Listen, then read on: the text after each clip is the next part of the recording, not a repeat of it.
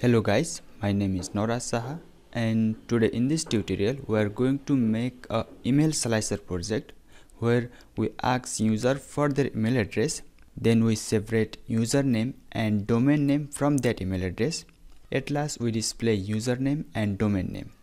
Now the first thing you have to do is to create a file called emailslicer.py, and then we can start writing our coding. Now write a separate comment for each task. First is take email address from user, then slice and store username. After that,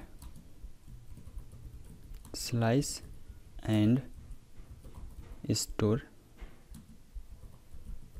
domain name, then make output result using username and domain name. At last, print the result. Now create a variable called email. In email variable we want to store user's email, so write input,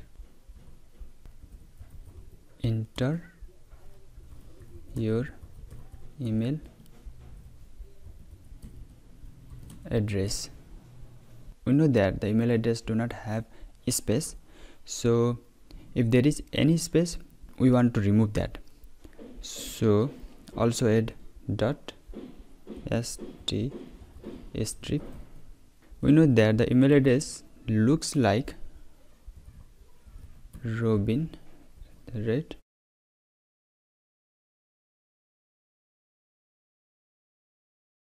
where in this email address everything before @ is username and everything after @ is domain name. So in username we want this Robin, so write username, then to split a Robin we can write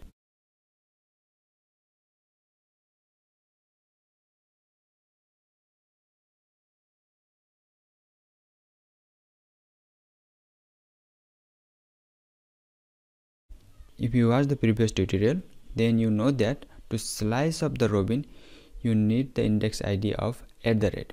So here I grab the index ID of @. Now jump into the domain name. First create a domain variable, and in domain we need everything after the @. So write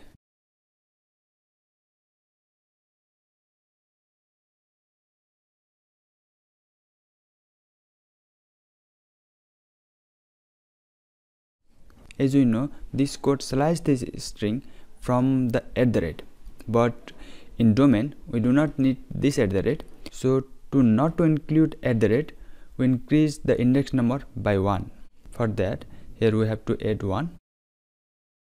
After we get username and domain name, let's make output result.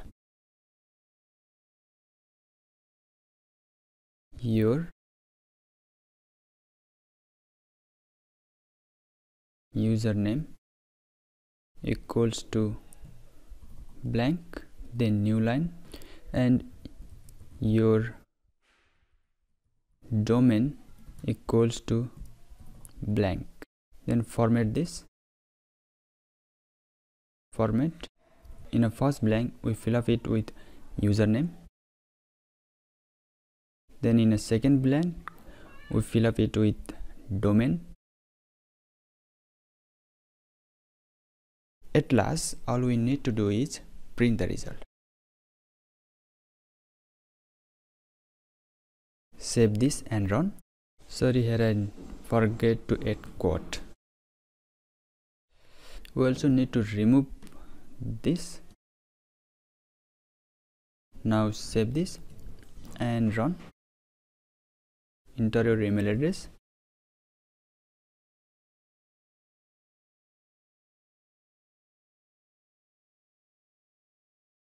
And here it is. Username Robin and domain name spacex.net.